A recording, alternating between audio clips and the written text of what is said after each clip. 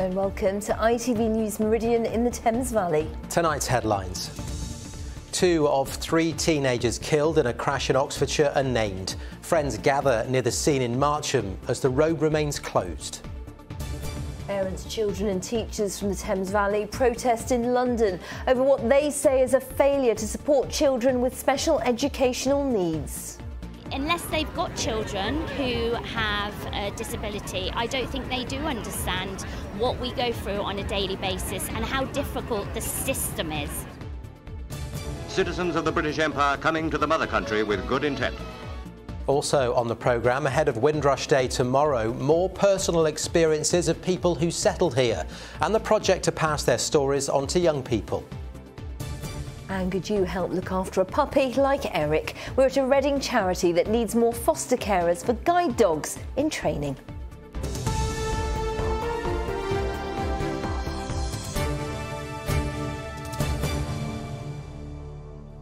Good evening. 2 of 3 teenagers killed in a crash in Oxfordshire have been named. Elliot Pullen was preparing to celebrate his 18th birthday.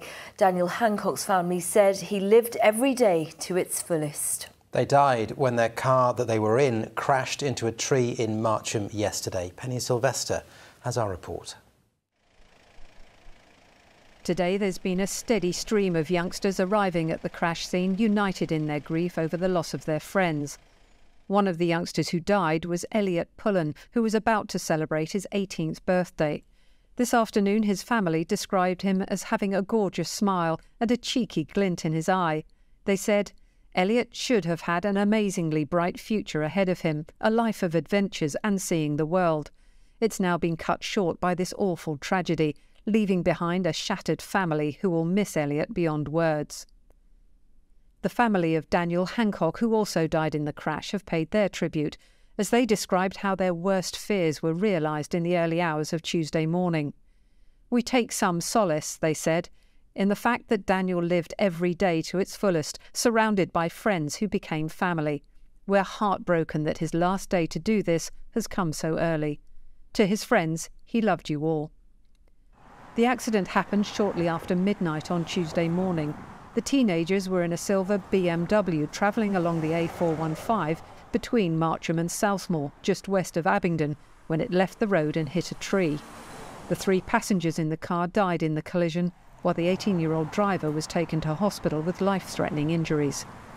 Today the road was closed as forensic officers carried out a detailed examination of the site to try and establish exactly what happened. A neighbour said he was woken by the crash. Well, I was half awoken during the night by a loud bang, and properly woken, I suppose, about an hour later by what sounded like a large group of people chatting. I looked out of the window and saw some blue lights and also some arc lights and possibly a fire engine. The clear-up operation went on for most of the night. At about 6:30 yesterday evening, they decided to close the road pending an investigation, which I believe didn't start until mid-morning today.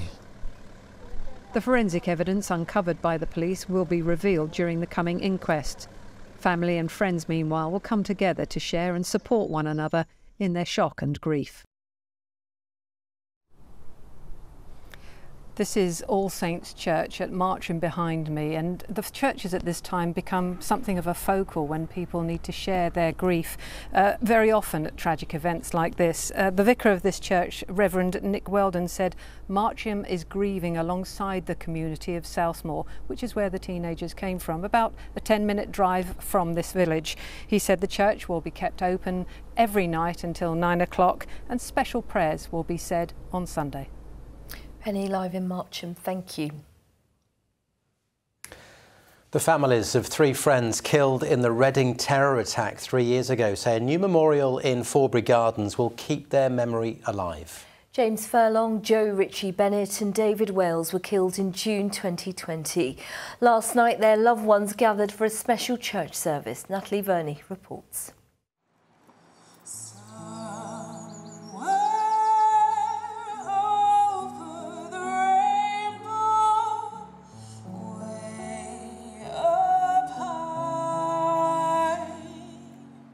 The sun shone and the music played. It was hard not to be moved by this display of solidarity from the people of Reading. For 3 men so needlessly killed. 3 years ago, James Furlong, Joe Ritchie-Bennett and David Wales were sat relaxing and enjoying the sunshine when they were stabbed to death by an Islamic extremist. Although years have passed, the pain lingers on, which is why a permanent memorial was unveiled yesterday by the mothers of those who died. There's a mixture of pride and emotion today. Obviously, it's very difficult for us when we return to the gardens, because at the end of the day, it's where David, James and Joe met their deaths, which that part is sad, but it's nice that, you know, we come here and all the people from Reading are basically, and they're being honoured, especially with the monument that they have. It's somewhere, you know, it's put them into the history of the Reading community, and it's a Forbury Gardens. The memorial was made in close collaboration with the families. Along with their names, it says, "United forever, never will we walk by without remembering you." And that's what the families hope, that this will keep their memories alive and provide a place where people can pay their respects. After the unveiling, the friends and families of the victims attended a private memorial at St Lawrence Church before joining the public for a minute's silence in the gardens. As dusk settled, 3 beams of light shone into the night sky in memory of James, Joe and David and everybody affected. Natalie Verney, ITV News. Parents from the Thames Valley have travelled to Parliament to protest over what they say is the government's failure to support children with special educational needs. Well, one mother from Oxfordshire says people don't understand how difficult the system is. A petition has been handed in to Downing Street. James Dunham has more. Behind every colourful banner, families so desperately let down by the system, they see protesting the only way to deliver drastic change. There's no sense support in the schools. It's very, very limited. Our children have been let down, they've been failed. And the school I went to was so bad that I tried to escape. Jessica from Abingdon is trying to get her 6-year-old a specialist place. I want to be able to provide for him everything that he needs, and I'm so frustrated at the moment because I can't give him the education that he deserves. Becky from Thames is representing her son Henry, who she fears could end up in an unsuitable school this September. The day-to-day battles that we go through every day is just undeniable, and it's heartbreaking. People and children are just being failed. It just has to change. Much of the frustration here relates to education, health and care plans, an assessment that a child needs so they can be directed to specific support. But almost a decade since their introduction, many families say the process is too slow, and if and when help does arrive, it is often inadequate. According to government statistics, the number of EHCPs issued within the 20-week legal time limit in Oxfordshire last year was 1 in 10. In Buckinghamshire, it was 6 in 10, and in Hampshire, 5 in 10. Campaigners believe there needs to be more funding for send places and trained staff, with TV presenter Carrie Grant, whose son is autistic, supporting families here. That message of being out of school tells our children, you're not good enough, you don't fit, there's no one, you don't fit this world, there's no one for you, you don't work. And so how is that child then going to feel confident enough to go into a working environment, go back into the world and say, hey, I belong here? They don't feel like they belong. Every message is telling them they don't belong. A 60,000 strong petition was handed into Downing Street with a plea: don't close the door on our children's futures. James Dunham, ITV News, Westminster. We can cross now to our political correspondent Phil Hornby. So Phil, what has the government been saying to this? Well, very often, Sangeeta, in situations like this, the government say the protesters have got it wrong and everything's fine. Not in this case. The government admit there are real problems, but say they do have a plan. We know that the system has lost the confidence of parents and carers. We need to regain that trust by improving the support that is ordinarily available. Finally, we've increased the high needs budget by over 50% in the past 4 years. We now need to make sure that funding is being well spent. The government say a plan will take time and there's an urgent need for help now. What is the government doing right now for the children in the system today? How can parents, carers and families be better supported now for the children whose needs are currently going unmet?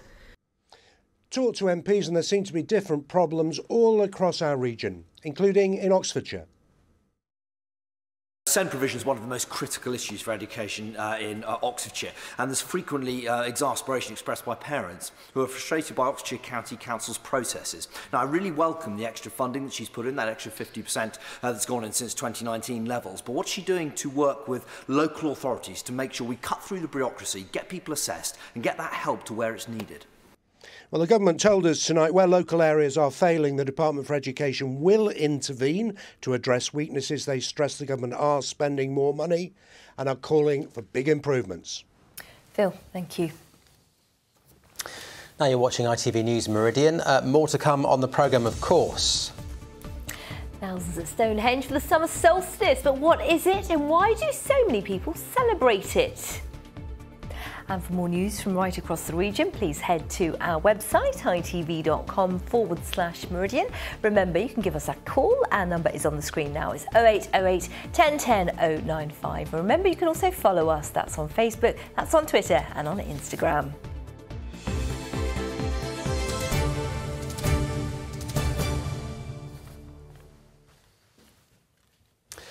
Now, tomorrow marks 75 years since an event which helped define modern Britain. The ship, the Windrush, arrived from the Caribbean, bringing with it one of the first large groups of West Indian immigrants. They came to plug a jobs gap created by World War II, and Windrush has now come to symbolise a generation of Commonwealth citizens who reshaped society.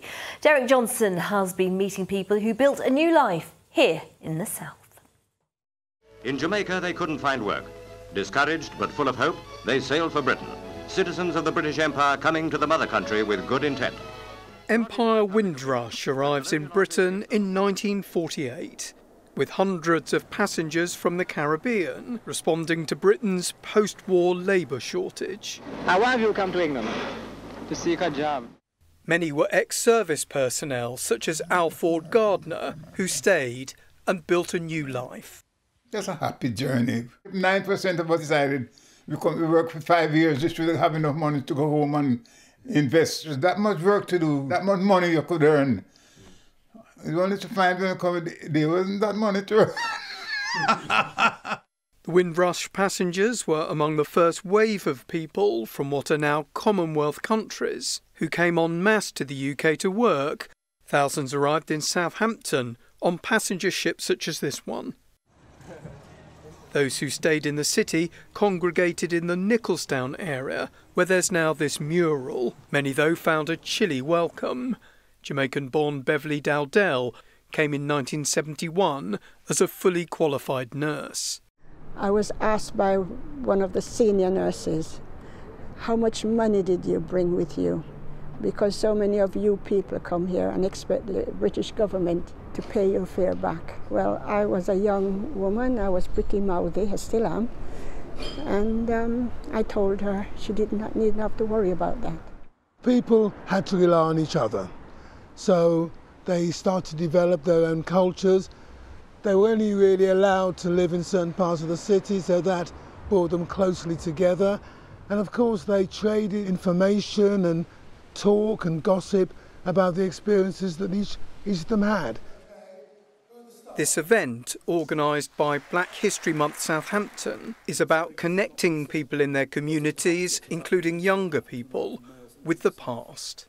I obviously knew about Windrush, but I didn't know as much, and hearing stories from people's point of view, live and direct, it's so warming, it makes it become real. It's easy to not think about it and not question it, especially as times get more progressive. It's easy to forget, but I think things like today have shown how much your current identity is impacted by the generations that have come before. There's no doubt that for those who arrived on Windrush or who came after, prejudice and discrimination were part of everyday life, and of course many problems still exist in society today. Windrush, though, has become a symbol for all those people who rebuilt and reshaped Britain, turning it into a truly multicultural country. Derek Johnson, ITV News, Southampton. And it is Windrush Day tomorrow, and we'll have more stories for you on the programme. Now, while many of us have been enjoying the recent warm weather, there's a warning that it's created a breeding ground for ticks. Yes, tick bites can be linked to many viruses, including Lyme disease. Our reporter Amrit Birdie has been finding out why we should think about covering up to avoid ticks and how to prevent being bitten. Summer in the UK means one thing for many of us: shorts weather. But for those who like to get out into the countryside, having skin on show at this time of year can have frightening consequences. Just ask Tracy Winchester. 3 years ago, after taking her dog for a walk, she noticed an unusual itchy rash on her leg. It was under my trousers and I didn't have time to deal with it, so I just kind of got on with the day, but it was really irritating me. In the end, I had a fast-track referral because they were worried that there was something sinister going on. And then in the end, we sort of went to ear, nose and throat department at the local hospital, and they just sort of very flippantly went, when I said about the history and what happened recently, yeah, it's probably because of the Lyme disease. And then I was just sort of like, oh, okay. The sort of bizarreness of the sort of, you'll have almost like periods of different flare-ups of different random stuff. My cognitive skills just aren't what they were. I would imagine there's so many people out there probably with symptoms that don't realise what it is. The government estimates there's around 2,000 to 3,000 new cases of tick-borne Lyme disease every year in England and Wales. Professor Saul Faust from Southampton says there are some key symptoms to look out for. People who do get bitten by a tick shouldn't worry, because most ticks don't carry Lyme disease or any other infections, and we only ever use antibiotics when there are symptoms such as a rash or the more serious things like joint problems or neurological problems or much more rarely heart problems. But it's not just Lyme disease that we need to protect against. There's another life-altering tick-borne condition that causes the brain to swell. We've just had our first confirmed domestic case of tick-borne encephalitis in the UK. I think the message to get across to people is this is a preventable disease with the right knowledge. If we try and encourage schools to put awareness information out, if they're doing school trips where they're likely to meet up with ticks, they need to make sure that children are aware. If we can prevent a bite, then you're minimising the chance of getting any of these diseases. There are ways to significantly reduce you and your family's chances of getting bitten by a tick, such as using an insect repellent that repels biting insects, like ticks and mosquitoes, wearing long-sleeve tops and tucking trousers into socks to reduce skin exposure. When hiking or doing other outdoor activities, stick to pathways where there tends to be less long grass. Having a shower as soon as you return indoors, and always checking yourself, your children and your pets for ticks, and brush off any that are unattached. Covering up in the countryside might just save your life. Amrit Birdie, ITV News. Now, we have featured some impressive charity challenges in our time, but this one is right up there. It involves a man called Ken and a boat called Yoda, and it took 4 years to complete. Yes, Ken Fowler from Mudderford in Dorset has circumnavigated all 262 islands around England and Wales, raising £66,000 for cancer research and Oakhaven Hospice Trust. Ken joins us in the studio to talk about this. Ken, I guess first of all, 4 years, 262 islands, 1,300 miles. Why? Really, really good question. For me, in a word, cancer.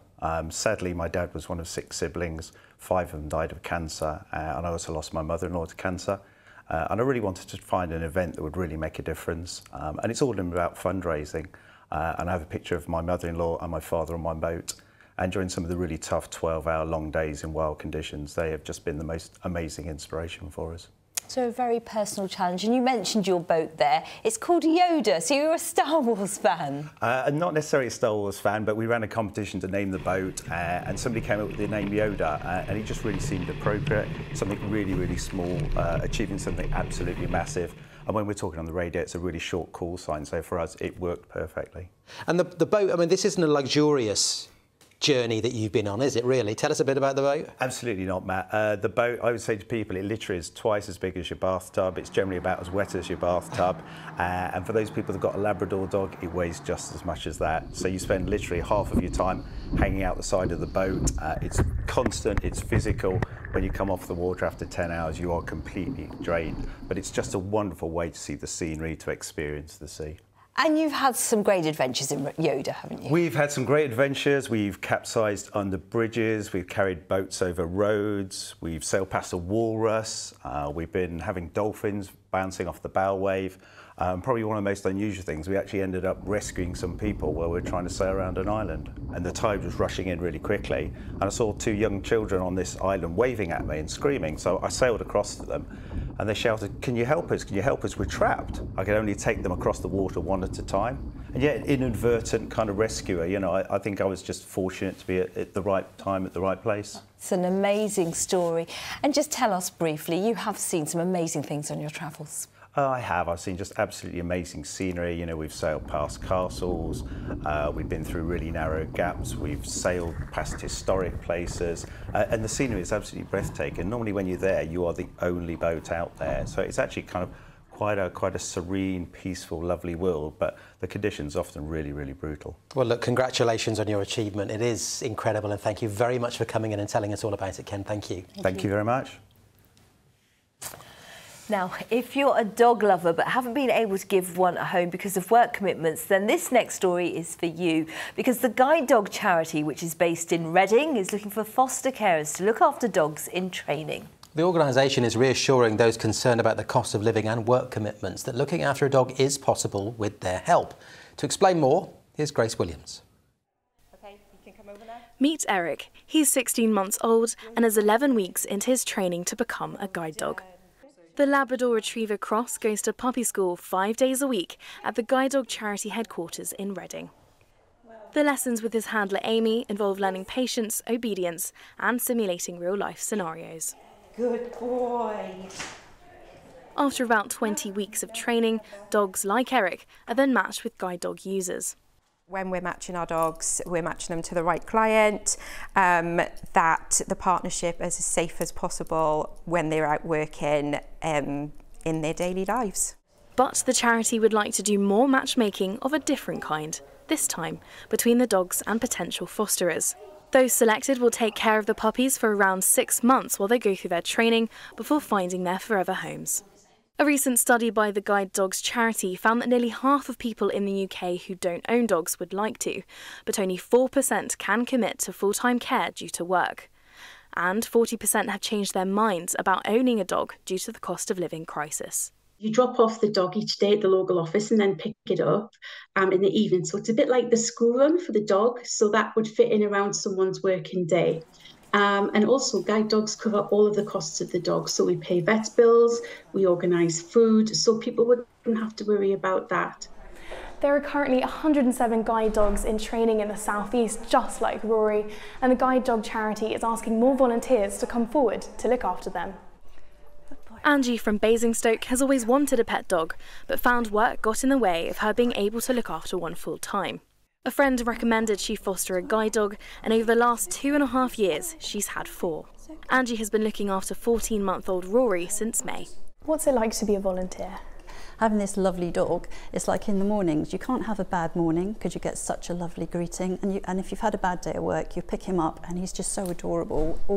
He just puts the world back to rights. After they've gone, sort of like 8 weeks later when they've qualified, you get a lovely photo of them in their guide dog harness, and you're just so proud that they're going to change somebody's life. So, if you're a dog lover with a loving home who likes cuddles and long walks, you too could become a guide dog fosterer. Grace Williams, ITV News, Reading. Oh, and they do such important work.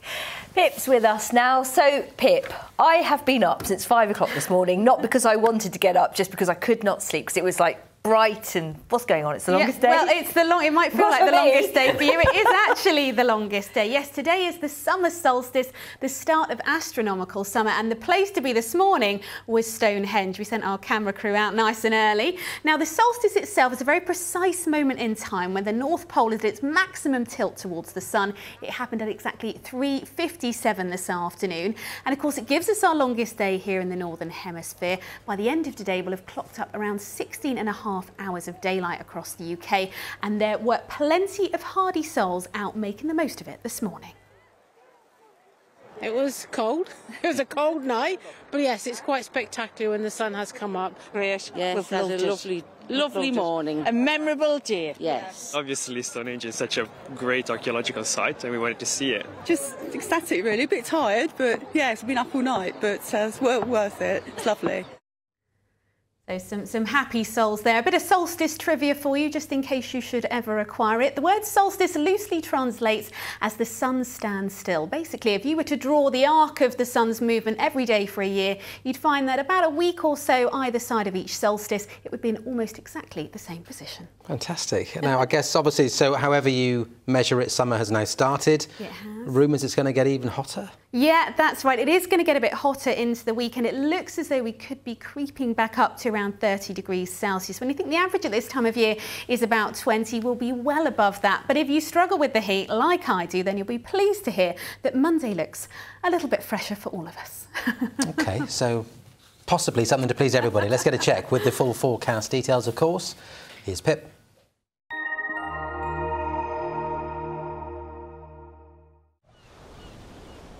Feels like home, whatever the weather. Valent Boilers and Heat Pumps sponsors ITV Meridian Weather. So the summer solstice today, the longest day and the start of summer officially for many. And how are things looking? Well, they're looking pretty promising. Mostly dry, plenty of sunshine and actually feeling a bit hotter as we head into the weekend. So this is what's going on over the coming days. High pressure building in from the south and west, settling things down for a time and dragging in that warmer air. But worth noting on Sunday, a little weak weather front starting to move in from the west. That could bring a few more showers for a time, and it will also introduce something a little fresher as we go into the start of next week. Out there at the moment, though, things looking very quiet. Any lingering daytime showers quickly fading away. And overnight tonight, we're looking at dry and fairly clear conditions. With light winds too, we could see some areas of mist and fog forming by dawn. And temperatures for most of us staying up in the low to mid-teens. Rural spots perhaps dipping just a touch lower. So tomorrow morning, any early mistiness soon dispersing, the sunshine quickly getting to work. And then through the day, we'll see a little bit of cloud bubbling up into the early afternoon. The chance of a few showers once again very few and far between. Temperatures of anything a little higher than today and continuing to climb as we head through the weekend. Valent sponsors ITV Meridian Weather.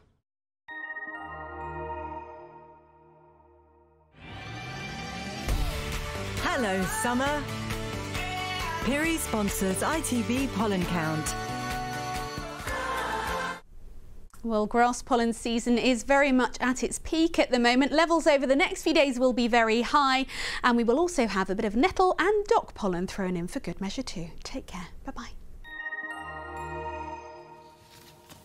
So are we going to do Stonehenge next year? We could do that. That'd be good. Yeah, I was up. I could have done it this year. Yeah, I don't know about doing a live like Philippa just suggested. OK, maybe we will. That's it from us for this evening. The ITV Evening News with Mary Nightingale is coming up. As long as you put daisies in your hair. Of course. Okay. Why wouldn't I? I'll see you later. Bye-bye. Bye-bye.